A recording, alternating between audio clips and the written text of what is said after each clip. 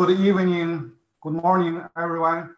Welcome to this session of selected talks. I think we have 4 talks selected from the submissions, and the theme of this session is COVID-19 and the Atlas.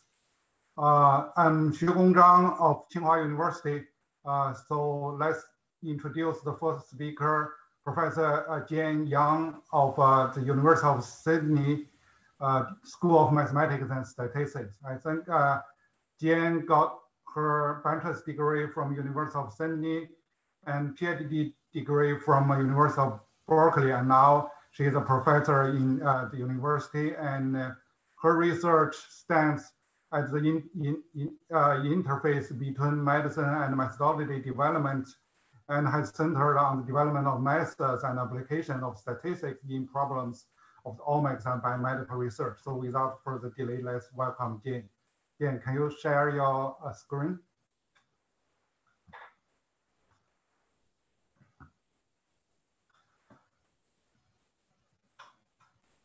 Hi, I'm sharing my screen. Can you see it? Not yet. Oh, so let me try again. It's a black screen. Okay. Is that working?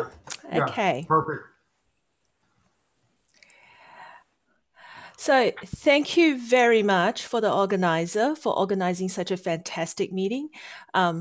It's great to see so many of us all over Asia, myself from Australia, being able to be in the same place discussing a lot of challenges associated with single cell study.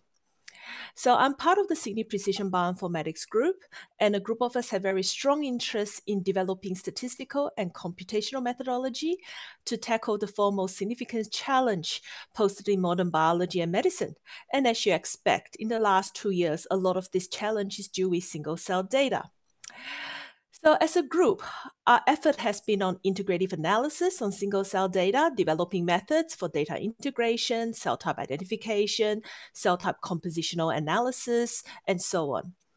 And just like many of you who are in this audience, in the last few months, we've been working, in particular, my student Yingxin Lin and I have been working with a group of molecular biologists to leverage a lot of advanced single cell analytical tools that we have developed and what is available in the public domain as single cell data to develop a novel workflow for identifying specific cell type interaction in COVID patient. And this is the focus of my talk today.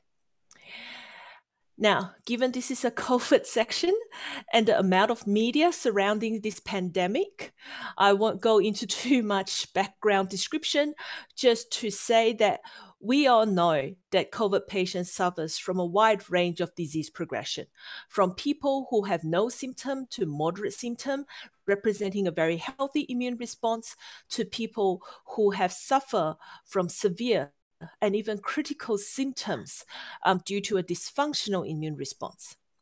So in our workflow, we're trying to look at what happened. Here we have 3 stages. First is data collection, and we utilize some of our developed tools to re-annotate the data, merge them together, and then look at the cell type interaction and further interpretation. So in the first step, we collect what's out there. So in about a month ago, what's out there is the following. There's quite a lot of PBMC data available, but our focus is actually on lung tissue specific information. So we will be focusing on reanalysis of this Chua et al. Paper, which is 19 patients from Germany. The first step we've done is to reannotate the data. This is a data set where they select tissues from the nasopharynx. And here is a quick chart to show that they have collected patients from healthy, but also people at various times from the days where symptoms started. A bulk of them happened around day 10, and some of them much later on. So in our cell type annotation work, we use this method that we have created as C-classified that is based on ensemble learning. The other component is we also have joint classification. So we can use multiple reference data set to annotate this information. This is particularly important if you want to have as refined as an annotation as possible. The paper is published in Molecular System Biology. It both have a Shiny app. And if anyone is interested in this work, feel free to email me at any time. So we took 4 public atlas type healthy lung tissue and use it as a reference data and reannotate. And we also do an iterative procedure because we can also reannotate information associated with disease cell states. And here's a t-SNE plot that most people are familiar to see in single cell, where we have a collection of immune cells, a collection of epithelial cell, and so on. So if we simply look at the cell type composition of all individuals, you can see, wow, it's a plot that says, apart from that neutrophil being very dominated in moderate and critical, but even then you can see a huge variability. It is not clear what can actually distinguish between the moderate and the critical individuals. There is quite a lot of changes. So this actually tells us that a lot of time when we just profile the data, what we are seeing is just inflammation response. Is there a way to get deeper and look at how the epithelial cells interact with the inflammation on immune cells? So we look at cell-cell interaction analysis. Here we're measuring a directional changes, a directional association. So for a particular cell type A, we look at the expression of the ligand and compare that to the response in a different cell type B. And the measure we use is a recent paper that is in bioRxiv known as the cell chat.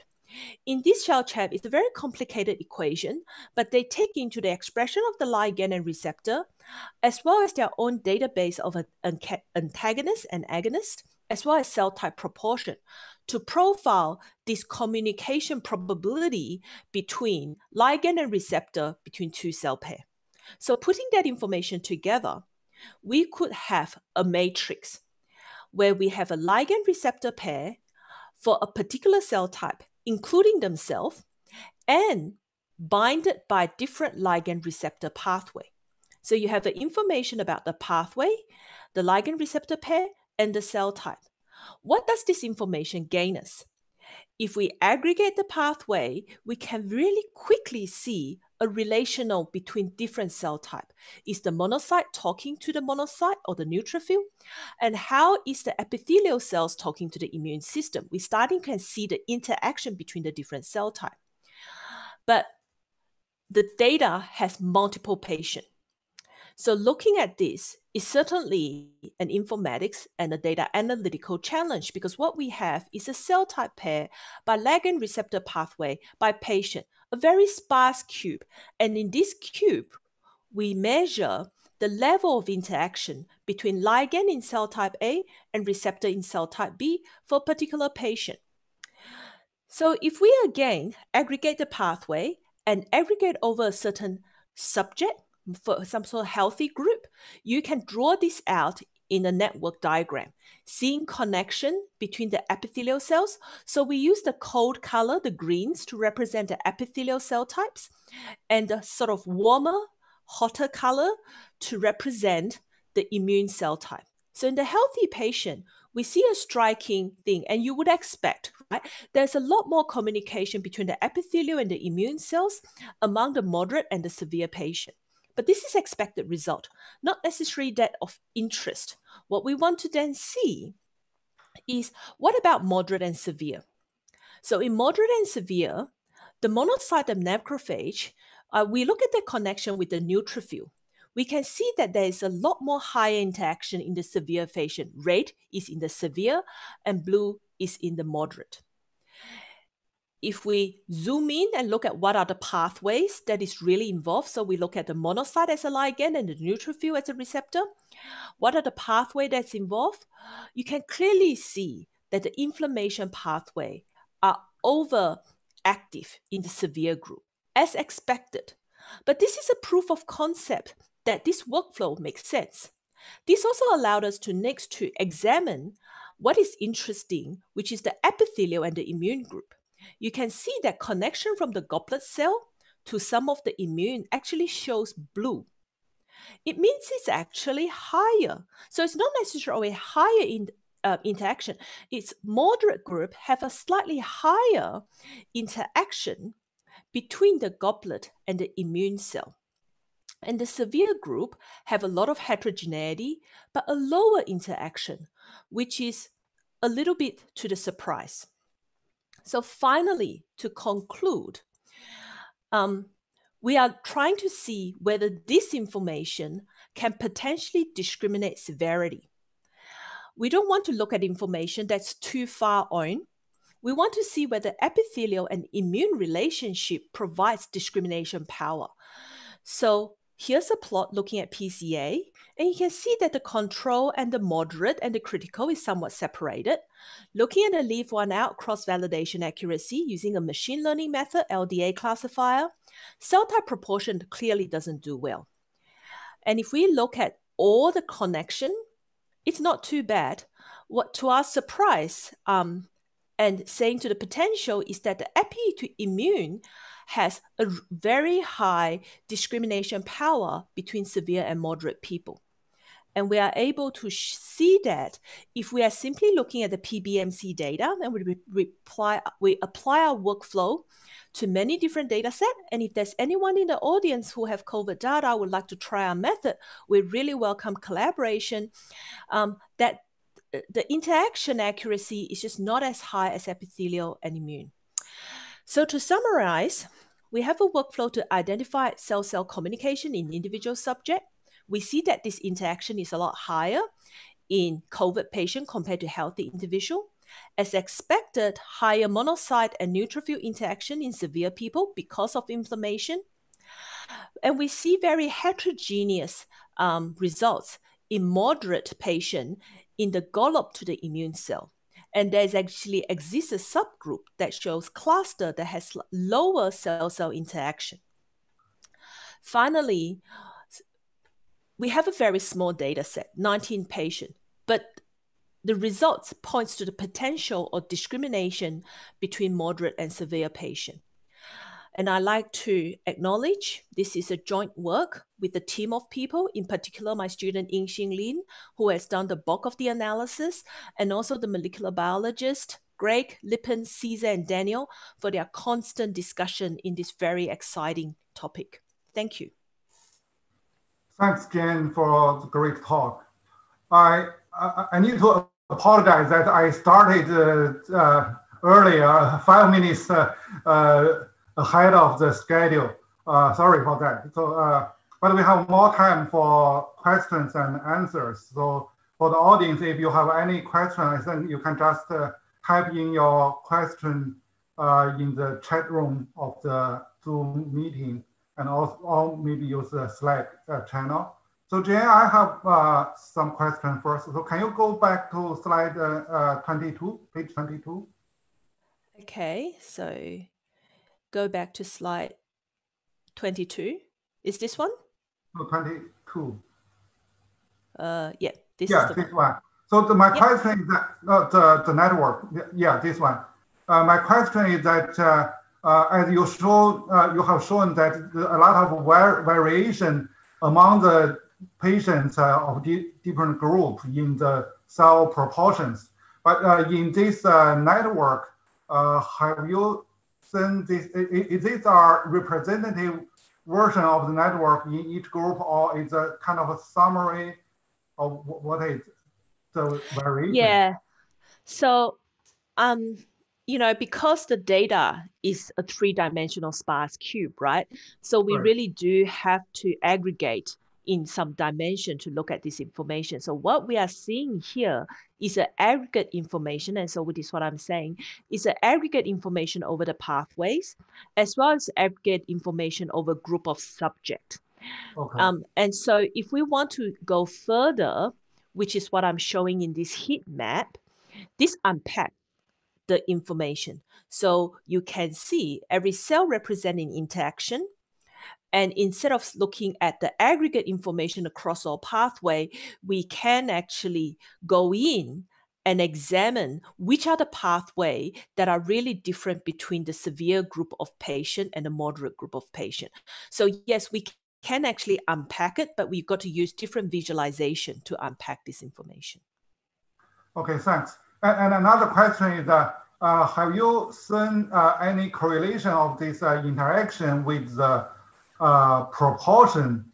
So these are the gene expression matrix, the heat map, right? I mean the proportion. No. This is the interaction matrix. So it's not expression; it's actually interaction. So it's actually co-expression, right? So it's based on the co-expression of genes and pathways, anyway. Correct. Right. My question is about: is there any association with the proportion of cell types? You have shown in the earlier slides, some of early slides, the different cell types, the proportion varies a lot, right? That's right. The proportion varies a lot. And one of the questions we try to look at is, was the proportion able to discriminate between the severe and the moderate group better? Or does this co-expression level able to separate the severe and moderate group? And so this is what we were looking at the end of our study here.